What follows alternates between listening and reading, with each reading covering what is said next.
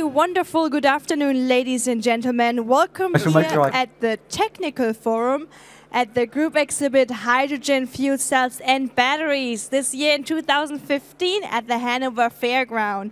Every 15 minutes you'll hear interesting presentations regarding the hydrogen and fuel cell industry. At this moment, I would like to invite you all to come and have a seat, enjoy, relax. All the drinks are on the house. There is a lovely lady here walking around serving you with complimentary drinks. Also at this time, I would like to say good morning, good afternoon, good evening, maybe good night to all our online guests. We are live streaming from the fair. Not only 150 exhibitors from 24 different countries, we also have people from all over the world watching us at this moment. I'm very excited to present to you the next topic, which is by Air Bearings. We'll discuss the high-speed solution for fuel cell blowers. And what that is, will the European sales manager of Westwind Air Bearings explain to you. Please welcome with me on stage Mr. Simon Dack.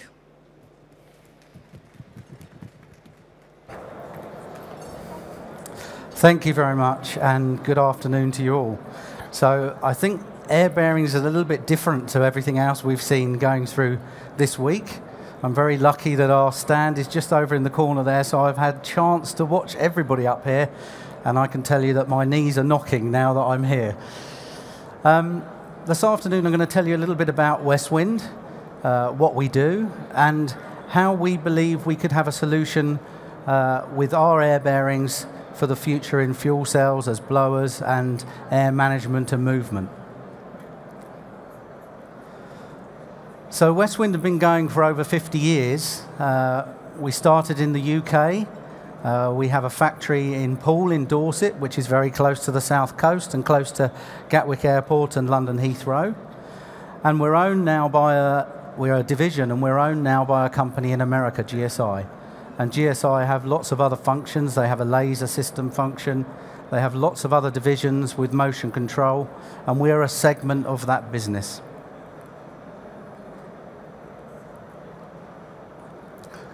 So, Westwind in the UK, we have a manufacturing facility. We fluctuate with staff, with contract staff. We're around about 110 permanent, and when the business is busy, we have more people coming in. We have new machine facilities there, and we also have a facility in China, and this is in the Suzhou Industrial Park, and this carries out a lot of our manufacturing, high volume manufacturing, certainly in the printed circuit board industry. So this is just a few photos of our world-class facilities. We have a lot of machining centers, a lot of Studer grinders that we need to hold the accuracy on the shafts that we're grinding. And we have a lot of test facility for testing our air bearings when they're fully built and just before they go to the customer.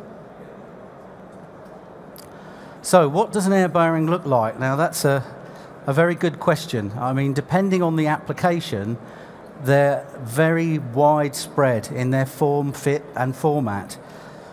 This one here in particular is a high-speed PCB spindle, but they're built up, the aerostatic side is built up in a similar kind of way. So here we have an aerostatic bearing system. This one happens to be a high-speed PCB spindle that would normally operate at about 180,000 RPM. And with an air bearing of this type, we have two journal bearings that are supporting the shaft, and we also have an axial bearing at the far end that keeps the shaft into position.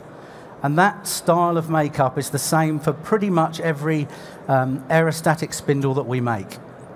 You can see the small arrows just coming in here are where the air would enter through the journal bearings, or the radial bearing as they're called, supporting the shaft. And with a motor in the center that obviously once that's energized is allowing the shaft to rotate. So here are a few examples of aerostatic bearings. These are two large journal bearings that we have, and this is just showing a cross-section of how the air enters into the bearing and forms the gas film that we're using to support that shaft within the bearing itself. At the bottom here we have an axial bearing. This is a thrust bearing from a high-speed spindle, and it's the same kind of principle. Small jets pushing air into the area that's supporting the shaft axially in its position. So the other type of air bearing that we have, and we're demonstrating on our stand at the moment, is an aerodynamic spindle. Now this type of spindle is different in the way that it doesn't need compressed air to float the shaft or the rotor in its air film. It basically produces its air film once the shaft is running. So this application is very good. This spindle is very good for certain types of application where you don't have the ability to give compressed air. So we have quite a few of these in the field. It's proven technology. We used to use it on some of our scanning spindles that used to support quite heavy optics. And we've introduced it here at the show with a blower at the front of it just to show how the technology works, and you can see that on our stand.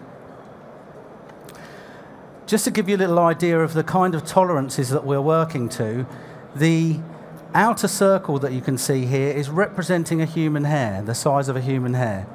Obviously, if you have a few grey ones like me after this presentation, it might be a little bit thicker, but currently that's what we're representing there.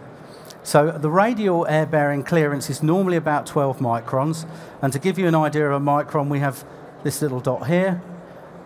This is a particle of cigarette smoke and a particle of dust. So it's very tight tolerances that we need to hold when manufacturing this type of bearing. So the air bearing advantages, we have very high speed rotation. I mean, currently in our printed circuit board world, we're running to about 370,000 RPM. We have low vibration because we're supporting this shaft in a very good air film.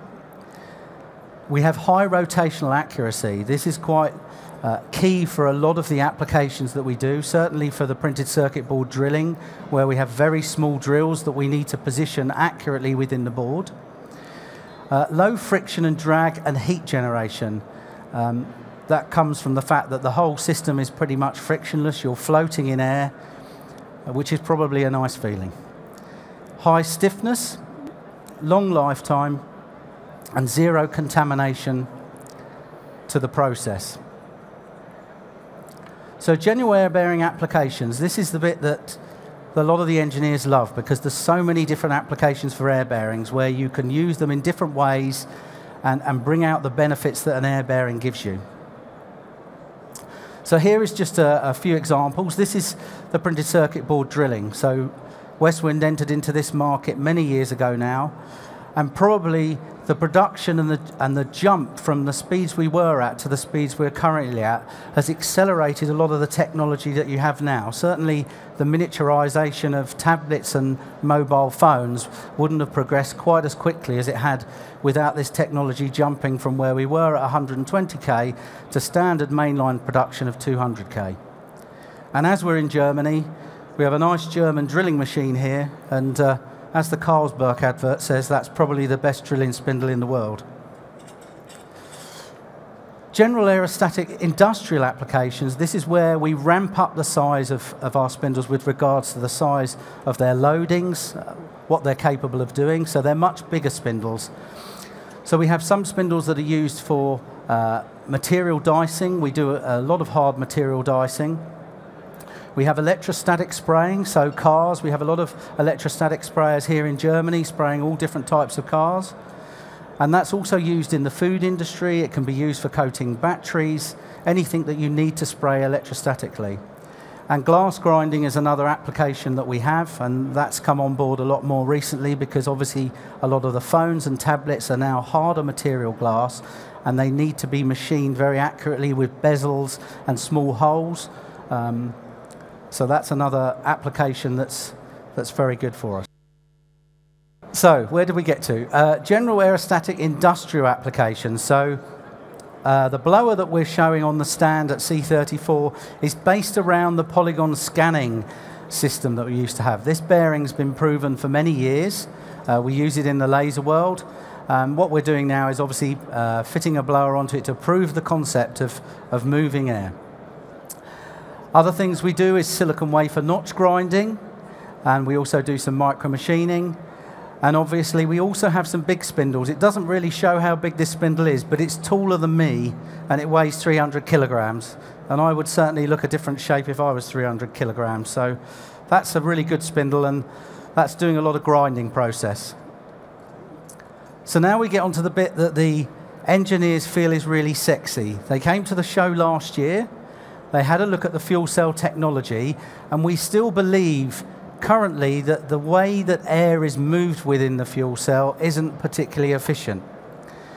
So we're looking at ways that perhaps we can introduce air bearings to make something more efficient in this world. And so when the technicians come here, they look around and see how the market is moving.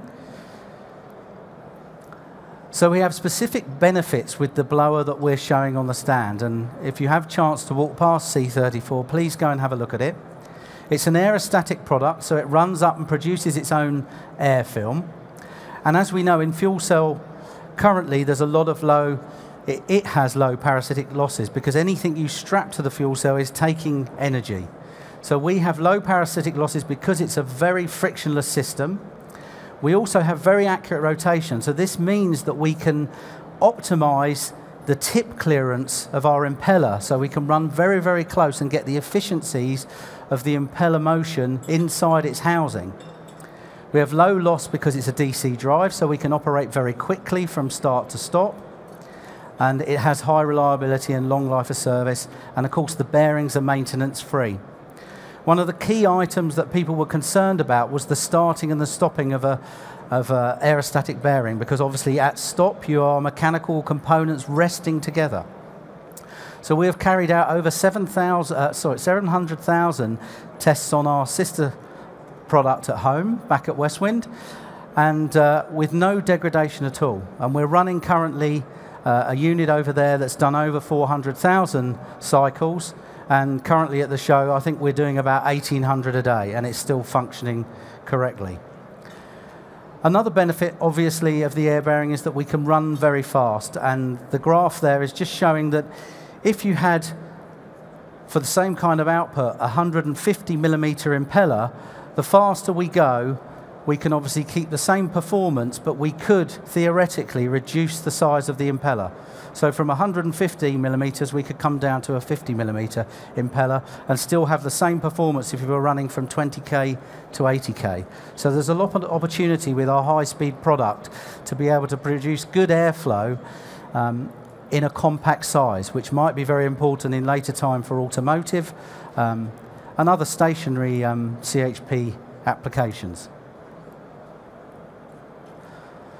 So here's a few photos just of the unit that we have. We have this one is on the stand currently.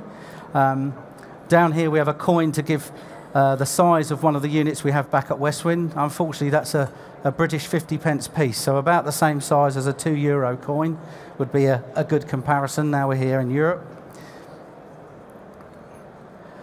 And here's a GA, if you like, or a breakdown of the current unit that we're running on the stand.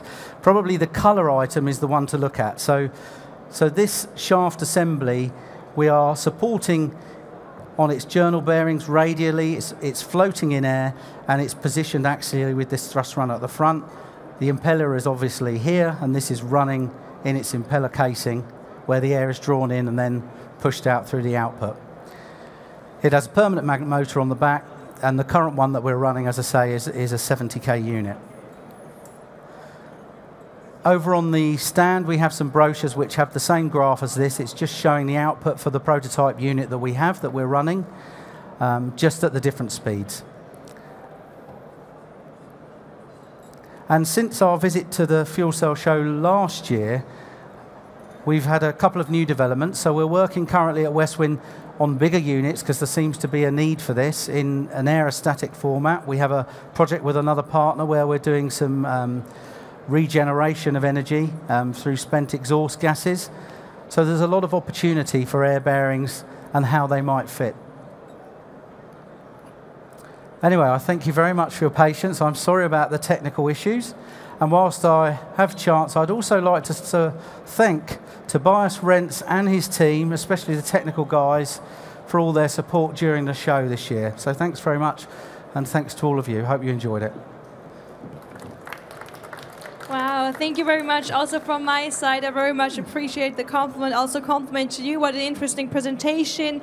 Do we have questions at this time? Say no, please, because I'm the sales guy. You want the technical guys, and look, they're sitting over there. They need to be kept busy whilst I have a chance to walk around the show. So you have the chance to take all of your questions to the booth, and it's right across the corner, so you can even take your coffee across the corner at booth number C34. Thank you very much. Thank you. Thanks very much, everybody. We'll have a break here in the technical forum at the Hydrogen Fuel Cells and Batteries Group exhibit. We'll come back in an hour. We'll present you the test systems for an analysis of air supply system in fuel cells in automotive use. For that, please come back here at 3:20. Other than that, have a seat, enjoy, relax, and have a coffee. Thank you.